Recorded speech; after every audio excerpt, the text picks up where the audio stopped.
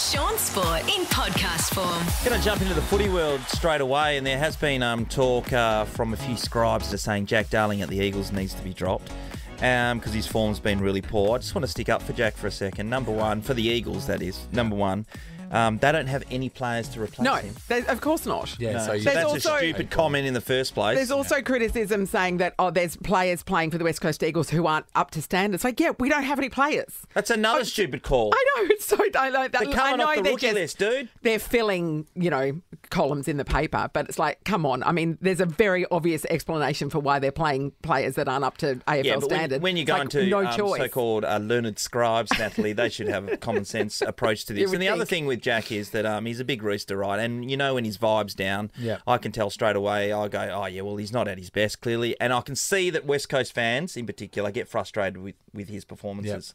But if he's not out there playing. Yes. The opposition have to give their best defender, their biggest, Yeah, that's strongest right. defender has to play on him because Yeah. you don't know what he's capable of. Yeah. Well, Yeah. you do. You know he's capable of kicking 7 goals. Yes, you still have to Therefore, defend him. The number Yes. 2 guy gets to play on Oscar Allen, who's kicking 4 goals a game, and everyone's going, "What a champion Yeah, he is!" and the number 3 bear guy's in on mind, Jake I do Waterman. think he's a champion. Yeah. Yep. But they get Yes. they get the better go because old mate's out there still playing. Yeah. So So it draws away a come on. defender. So who said drop? Who said drop him? Oh, there's been a lot Peter of Sumich, articles. I think. Peter Sumich was one of them. I like Sumich, by the way, but I don't agree with you. Does he Sumich still on have those things. chip top bread? Doesn't he? Didn't he have a bread company? Last time I was talking to Summa, he was doing growing a lot of herbs and stuff. And, Yeah. you know how people have Yeah, those market things in your gardeners. market garden, so you can have them in Does your. he do chives and dill? Yes. Yes. Yes. Jeez, Yeah, he's got a couple of greenhouses. full of chives and dill. I don't know. One chives, one dill. Very specific. We should get him on for a chat. Love you, Summa. Come on, tell us about your stuff. And now let's move on to the other thing in footy. And over the last couple of days, it's been about Buddy Franklin, the fact that Collingwood supporters were booing him. And, I guess because of what happened and people want to make a link between him and Adam Goodes, I think there's no link there. But I find it bizarre. But why are they booing him then? What's the reason? I don't think there's a reason at all. He hasn't done anything. He hasn't, I know that Fremantle supporters boo Andrew Gaff because of something that happened a few years ago. Whatever, that's fine. Jason Horn-Fran says, I don't agree with the fact that they're booing him because he left North Melbourne and went to Adelaide, but there's an actual reason for it. There is no reason to boo Buddy Franklin other than that he's a champion of the game. It's the herd mentality. This is Jonathan Brown saying exactly that, Nat. What percent was booing him for this reason, what percent was booing him for that reason? I think it's the herd mentality. I think 80, 90% of them wouldn't know what they're booing for. But they all get involved, don't they? Yeah, I just don't jump on the boo train. I think it does.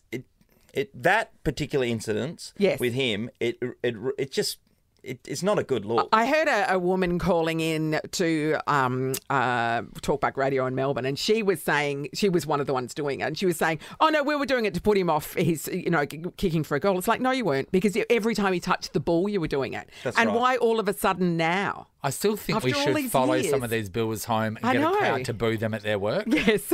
Imagine that. It'd be Yeah. great. Someone in a telemarketing thing Yeah. trying to get you to sign up. Yeah. Rob just boo! You suck. The one thing, though, and I want everybody to know that this is completely different. You mentioned Jason Horn-Francis, who's going to play against North Melbourne, the team Yes. that he left. Yeah, no worries.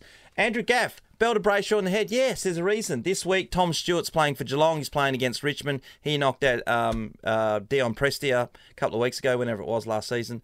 He knocked him out, right? So that's a reason. Everyone goes, I hate you, boo, that kind of stuff. Griffin Logue when he played against Fremantle. Yeah, we get Just it. We because get he it. left. Just Yes. because. And that's, they're like one-off Yeah. instances. So you can see the origin of all those boos. Yes. It's just that But this just one he because had Buddy's none. out there... Yeah. Because he's just a champion. And also, the other thing, silly. he's one of the all-time greats of the game, right?